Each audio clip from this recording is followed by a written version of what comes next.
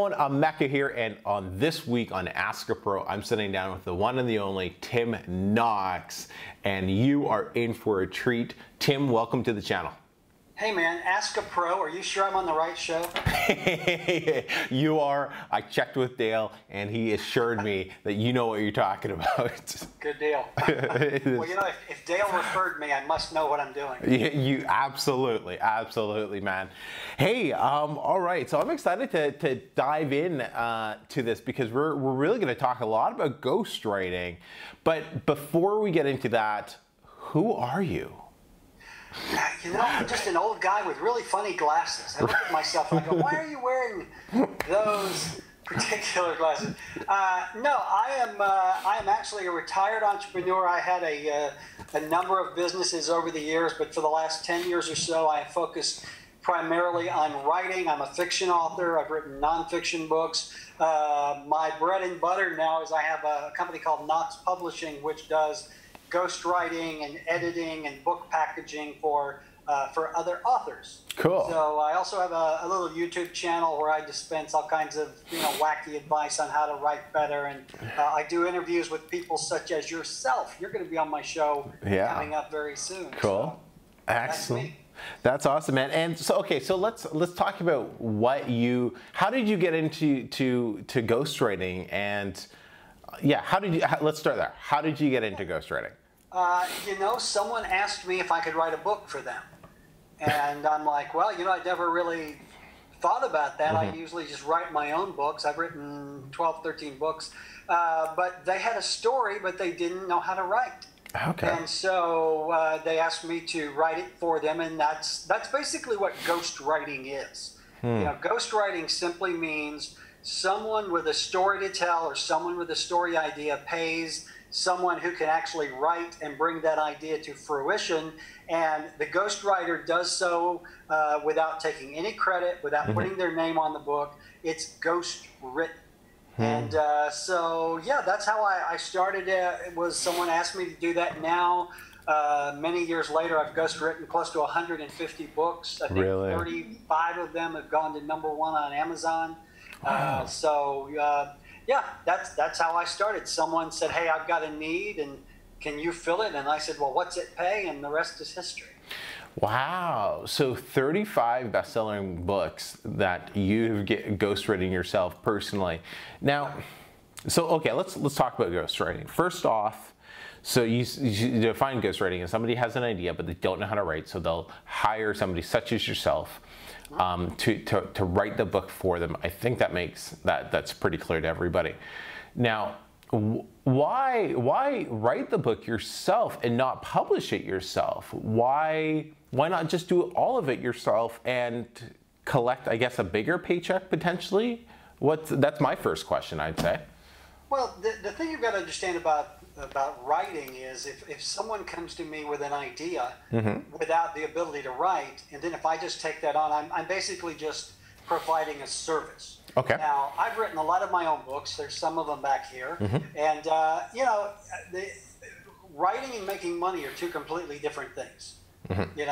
I've done very well with my own books, but I have to not only write them, I have to edit them, I have to get the cover done, I have to do all the packaging, I have to do all of the marketing, I have to spend on this, I have to spend on that. And that's what I will do if I'm writing my own book. Okay. But if you came to me, Mecca, and said, hey, I've got a great idea about this young man from Canada who meets a girl at the Olympics and moves to Mexico and lives happily ever after. Sounds like a cool story. I don't know how to write that story. Tim, can you help me? You would then pay me to write that story. So that's the best thing about ghostwriting is I get paid up front. It doesn't matter to me if the book sells 1 copy or 1,000,000 copies. I'm going to get my money up front for the service I provide, and I'm very happy with that. Cool. But my own books, I will market those and I will take all the money from them. But like I said, I really like getting that upfront paycheck. Yep. And because I am a writer, it's just kind of a natural thing for me to provide that service. So basically what I'm doing is writing. So everything else. That's the difference, right? So right there, because myself, I'm not a writer. So trying to do you couldn't pay me enough money to sit down and try to write a book, because that would just, like I wrote my own book that'll be coming out shortly, but that was I thought I was going to have that ready in September. It's November 16th. I'm months behind schedule. I can only imagine what it'd be like trying to write somebody else's book with somebody else's idea.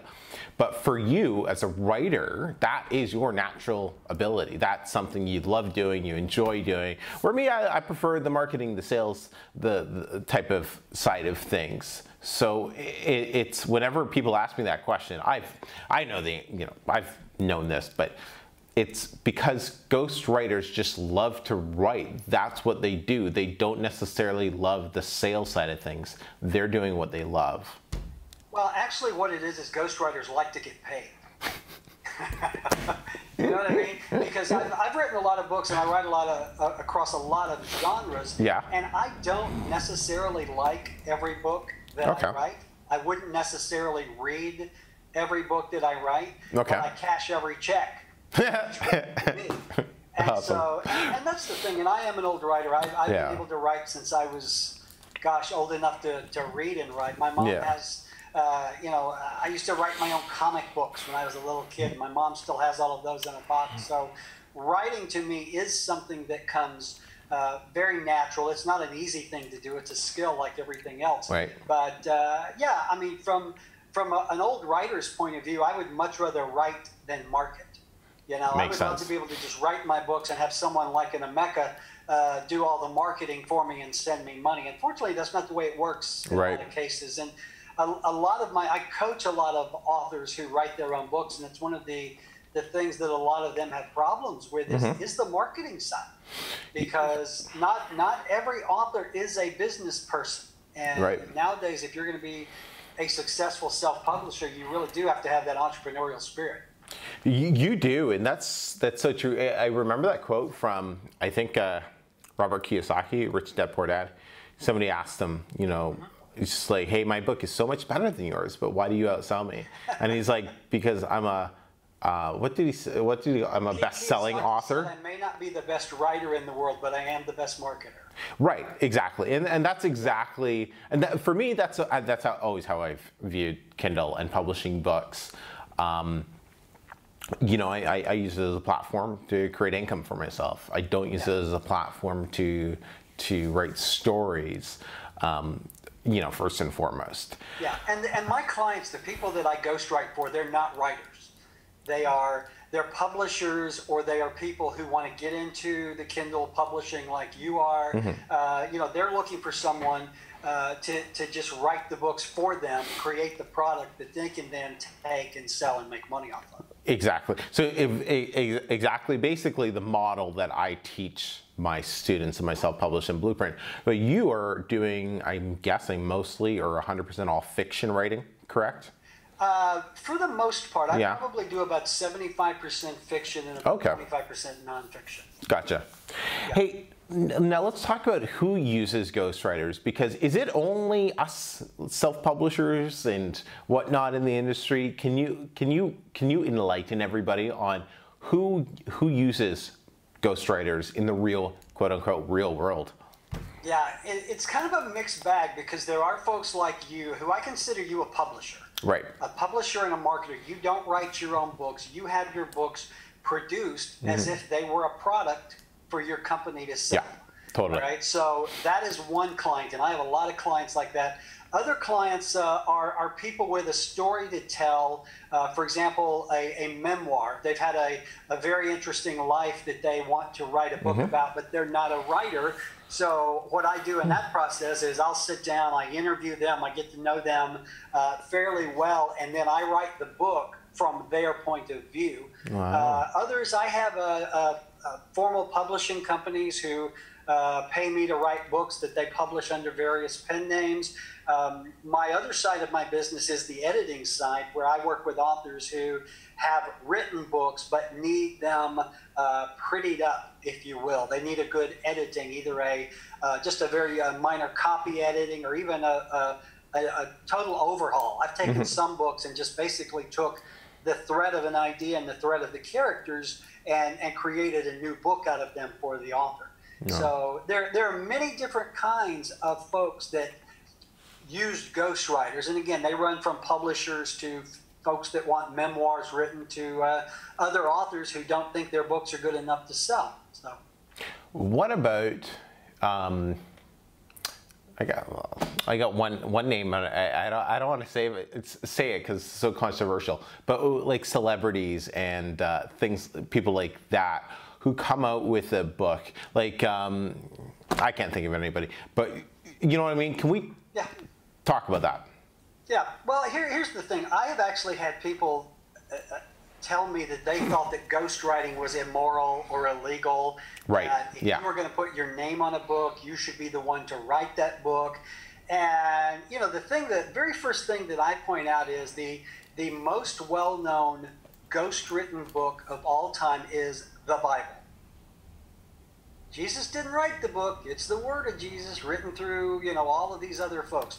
You know, if you go into a bookstore or get on Amazon and you see books by Donald Trump or Jay-Z or Kim Kardashian or Bill O'Reilly, anyone that you can think of who's truly famous who is not a writer, they did not write those books. Right. You can always look on the cover and it'll have like Bill O'Reilly with so-and-so. I guarantee you so-and-so is the one who actually wrote the book. Correct. And so you can call that ghostwriting, you can call that co-authoring, but you know, most of the books written by celebrities, Hillary Clinton, I guarantee you she didn't sit down and hack that book out herself. No. Brazil, you know, what typically happens, Emeka, is someone like a Hillary Clinton will sit down with a writer, they will be interviewed, that will be recorded, and then the book will be written in Hillary's voice, if you will, by the writer. Right. So ghostwriting is, it's as old as the Bible, and most nonfiction books written by celebrities from Jack Welch on down, I would say they were either co-authored or ghostwritten entirely. So it is a very honorable profession, even though some folks think that if you didn't write the book, your name shouldn't be on it. That's just not how it works. You're absolutely right. It's just like some folks who think like self-published books aren't published books. I'm like, they still bring in a paycheck. You're not a real author. Right. They still bring in a paycheck. Yeah, I used to hear that all the time back in the old days before Amazon came around. Yeah. You know, the way that it worked is if you were an author, you tried to get an agent, you tried to get a publishing deal, and if you couldn't, you had the option of what they called a vanity press, which basically meant that you paid to have your book printed, and then you would get out there and sell it out of the trunk of your car. Right. And so many people, well, you're not a real author. Well, let me tell you something. John Grisham self-published his first book, sold it out of the trunk of his car. I would call him a real author. Right. So, yeah, it's kind of funny, the judgment of folks who can't write. You're so right. And that's just like, you know, that's like saying, musician, like, what's the kid's name? Justin Bieber. I believe he was one of the guys who was first found on YouTube, right, for doing covers of songs. That's like saying he's not a real musician because he didn't go through the normal way that musicians have been founded and all of it. He used the latest technology. And it's just, the world's adapting. The world's changing, right? Get with the times. Well, it really is. And you have to understand that again, there are different factions of publishing. There are authors who write their own books and try to get them published and try to make a living. But then you have publishers who their product is a book. Right. And so they pay to have that product produced by a ghostwriter. And, you know, you go on Amazon, especially in the romance category, which is just huge. Yeah. You know, 98% of those romance books, I guarantee you, were written by ghostwriters under pen names. Yeah. You know, you've got your handful of actual romance writers, but a lot of them, man, they're just, you know, they're old farts like me sitting in Alabama hacking out books for, 7 to 10 cents a word. Right. So. Yeah, no, you're absolutely right. Okay, so I'm sure we've cleared up exactly what ghostwriting is, who uses it, how popular it's become. Can we talk about, well, what are the important things to look for when hiring ghostwriters? And like really dive into that, because I know, like, I have a background in sales and marketing. I ran a recruiting office, so I've interviewed and hired literally thousands of people. finding, for me, finding and interviewing people, piece of cake. But for so many people, it's a struggle, and they get books they're not happy with, or they drop off halfway through it. What can you do to help those people? The reason that typically helps, or happens rather, is because those people did not take the time to do their research, to vet the writer. 9 times out of 10, they'll ask their buddies in the Facebook forums or groups, how do I get a ghostwriter? And they'll say, well, you go to Upwork and you can get books for a penny a word. And that's true. You can go to Upwork and pay a penny a word and get some really crappy books written. So the key here is, number one, have realistic expectations. Nobody worth a damn is going to write for a penny a word. Right. Very few will write for less than a nickel a word. The best ones, I charge upwards of 15 to 20 cents a word. Wow. Because I'm that good, and I have the big glasses. But you have to go to Upwork, and you've got to look at what's there. And again, Upwork is, I don't know if you want to talk about this, but it's basically a service bureau where someone looking to have a service performed, like writing, cover design, that sort of thing, can go and post a job. Right. And then service providers, writers, artists, can apply for those jobs. Yes. So typically what happens is someone will say, hey, I want to make money on Kindle. What do I do? And they'll have a buddy say, well, you go to Upwork and you get yourself a writer, and you're going to pay a penny and blah, blah, blah. Well, the first mistake they make is, number one, they're not clear in what they want. Right. The job description is very vague. I want someone to write a 25,000 word romance for me, and I'm willing to pay a penny a word. That's just too vague. Right. The writer doesn't have anything to go on.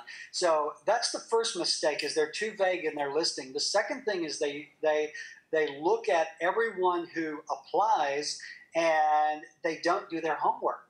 If someone is wanting to ghostwrite a book for you, they should be able to provide you with samples of the work they've already done.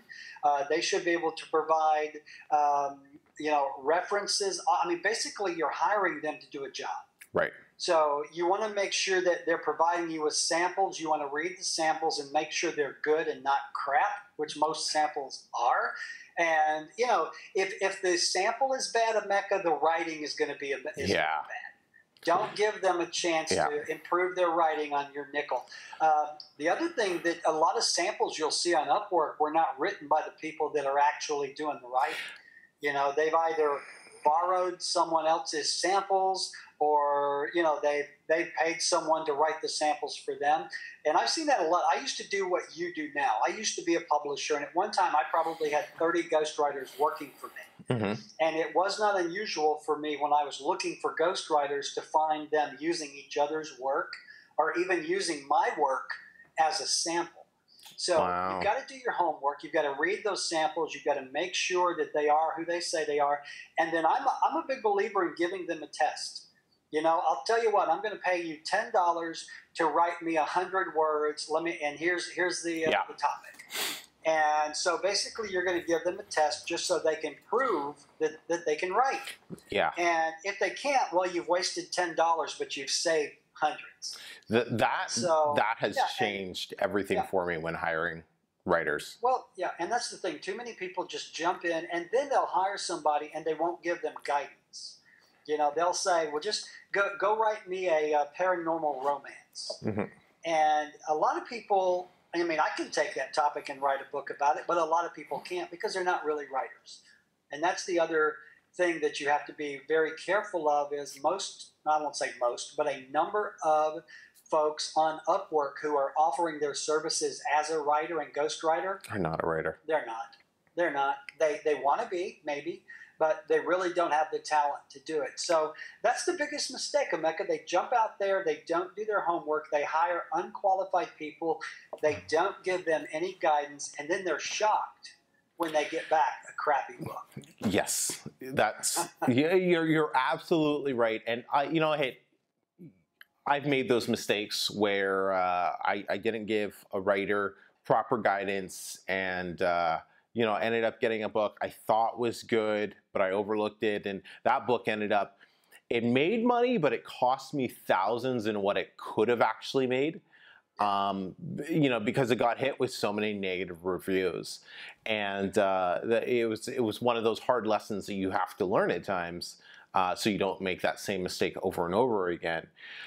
Let's talk about guidance, because you kept mentioning that over and over again, Yeah. giving your writers proper guidance. Can you elaborate on that? Yeah, when you hire someone to write a book for you, again, let's say I'm looking for someone to write a paranormal romance. All right. So I found someone. I think they're going to do a good job. Now it's my turn to give them what they need to write the story, and that can be anything as in depth as a chapter outline. It can be a character profile that details every character. It can be the entire plot, or it can just be, Bob is a bad boy biker who meets good girl Julie in a toy store where she's shopping with her only child, and although he's a bad boy, her love changes him. Okay. Now that's a very high-level description, and that story could go any number of different directions. Okay. It's better if you give them a point-by-point outline to go by. Give them something to write to, because the sad truth, the Mecca, is a lot of the folks, again, that are on Upwork, they're not really writers, and they don't have the imaginative skill to take that paragraph and write a story. So the more information you can give them, the more guidance you can give them, the better job they're going to do for you. Does that make sense? So it requires, if I'm hearing you correctly, a lot more work than most publishers are actually doing, right? A lot of publishers will actually hire a writer just to write the outlines and the plots that they then give to the other writers to write the book. Wow. And I've done that for a very long time. I did that with a company. They actually paid me to write, I think it was 2,500 word overview and outline of a story. Mm-hmm. And then they would take that overview and they would have someone who would write it much cheaper than I would, take that and actually write the story. Wow. They had a lot of guidance to go by at that point. Wow. So that extra little investment, you pay somebody more money up front to do the short outline, and then you pay a cheaper writer who's going to have the proper information, who's going to be able to do a way better job. I love that. Can you give us, okay, so those are some great examples for fiction. Could you give us kind of an example for some nonfiction when you're looking for writers to do how-to books or whatever? Like what's the same idea? It's kind of the same thing, but even if you're doing nonfiction, it's even more important that you give the writer some guidance, especially if they don't have a clue about your topic. Okay. I see this all the time. Let's see I'm going to go to Amazon. I'm going to do some research. Let's see what's hot. Oh, essential oils are hot. Yeah. Or recipes are hot. So I'm going to go and I'm going to hire a writer to write on the topic that chances are that writer knows nothing about. Right. You know what I mean? Let's say that I do my research and I see that books on how to sell yellow roses are really doing well. So I decide, okay, I'm going to write a book on how to grow yellow roses. I go out and find an author. Well, unless that ghostwriter knows anything at all about growing yellow roses or has the ability to get on and do some pretty in-depth research, they're not really qualified to write a book for me.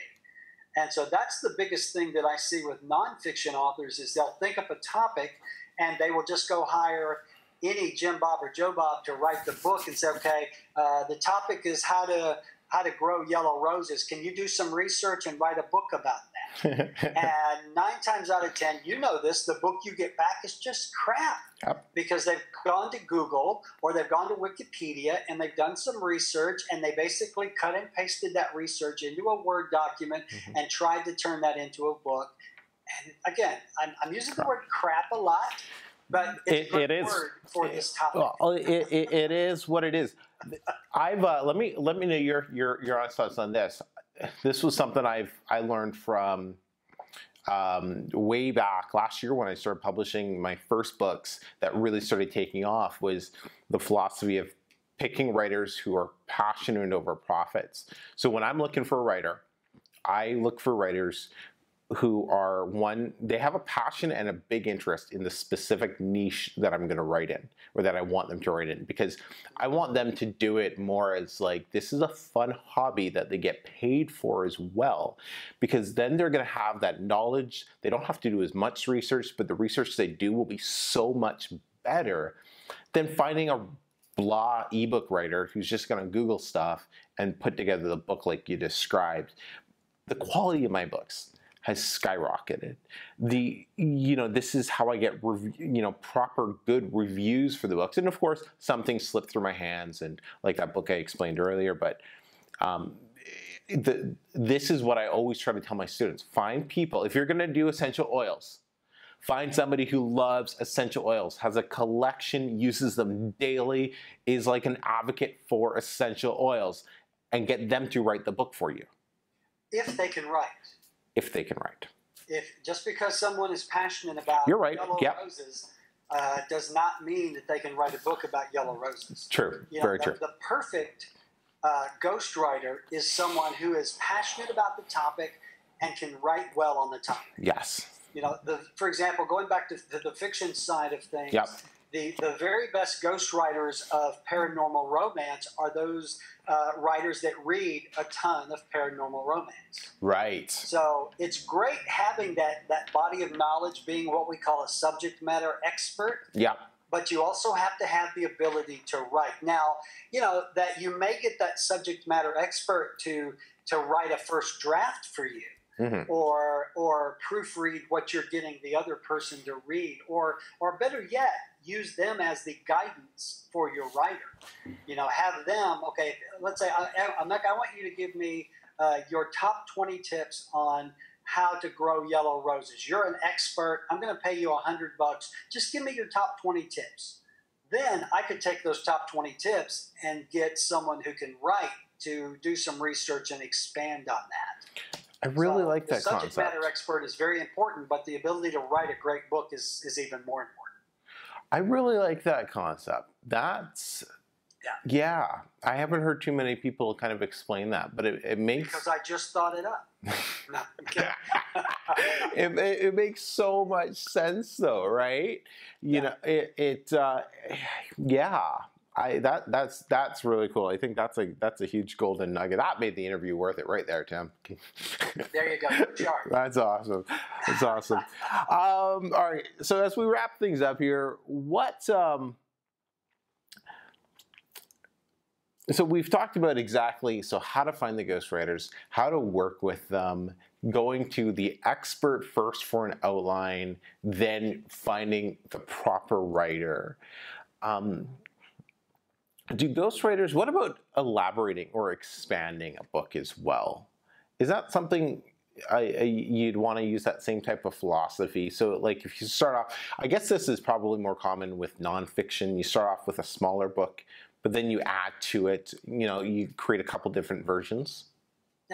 Yeah, you could certainly do that. Yeah, so what you would do in that case, Emeka, let's take our example of the 20 top tips for growing yellow roses. Okay. Well, let's say that I come up with 5 or 10 more tips, or I come up with 20 tips for growing red roses. I might combine yellow roses and red roses into the same book and just say the top 20 tips for growing roses. Okay. Same is true on the fiction side. Now, I've had people approach me that they've written a short story, 5 to 10,000 words, and they want to expand that into an 80,000 word book. And that's something that I've done quite a bit, is taking the short story and writing it out to full. So I'm also a very big believer in repurposing content. If you write a book on yellow roses and a book on red roses, what can you do to make extra money with those? Well, you combine them into one book, or maybe you do the ACX, you do an audio book. Yep. Maybe you turn those into a course. How can you take all that knowledge that you've written in that little book and expand that into various streams of income? I know you're really, really big on multiple streams of income. Repackaging and repurposing content like that is one of the best things you can do. You're absolutely right. You're absolutely right. Hey, last little bit, can you explain what your company does for anyone who might want to reach out to your services? Sure. The formal name is Knox Publishing. Basically, it's just Tim will do anything for $1. That's the informal. No, what I do is primarily is professional ghostwriting, professional editing. I also do what's called book doctoring. People will send me their novel and ask me to make it better for them, so I'll do that. I also do copy editing. Also do personal coaching, one-on-one with authors who are trying to get a book written. I can also help with query letters when it comes to agents and that sort of thing. So Cool. anything an author really needs, from just a copy edit to coaching through the entire process, we'll actually do. If you come to me and say, hey, I've got an idea on a book with about how to grow yellow roses, I can actually get the book produced, written, the cover, packaged, put it up for you, everything soup to nuts. So it's kind of we can do a little of this or we can do a whole lot of that. And we work with authors, we work with publishers, really a whole variety of clients. Yeah, perfect, perfect. Well, I'll make sure I'll put all your links in the description there so people can find out more about you. And I know you do have a great YouTube channel. I've watched some of your interviews on there, and I think a lot of my people enjoy watching them with your personality. Well, good. Yeah, it's the channel is called How to Become a Better Writer, and it's really about the nuts and bolts of actually writing and producing your own book. But I also do a series of interviews. Like I said, you're going to be on my show. Just got through with Chris Fox, who's like one of the top-selling sci-fi guys, a whole variety. We had romance authors on. So, yeah, what I try to do is just produce content that will help people become better writers and hopefully make a little bit of money along the way. Well, love it, man. You keep doing what you're doing because you're making the publishing world a better place. So definitely appreciate it, Tim. But yeah, thank you so much for spending some time with us. And until next time, everyone, we'll speak to you soon.